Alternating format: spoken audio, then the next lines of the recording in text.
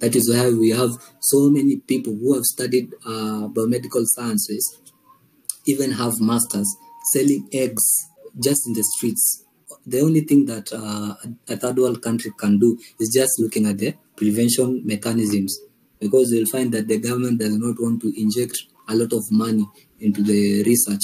That is why we have so many people who have studied biomedical sciences, even have masters, selling eggs just in the streets.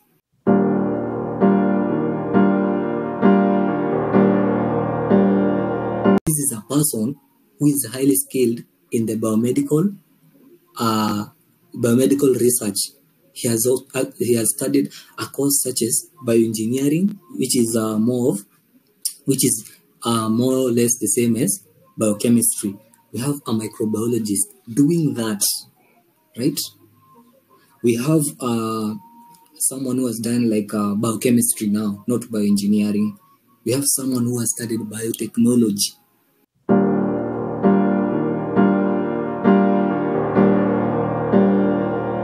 So we have scientists doing I don't know how I should describe this. There are some who are working in the, it's called car wash, right? The people who are working in the car wash, washing the cars. Now you see all this knowledge is wasted. Why is it wasted? It's a simple reason. The government does not want to fund research.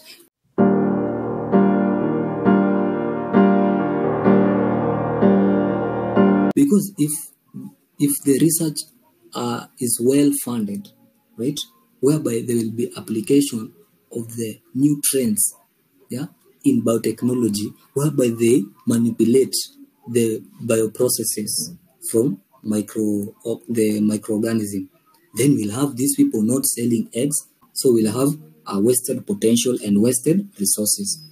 So the government should look at the research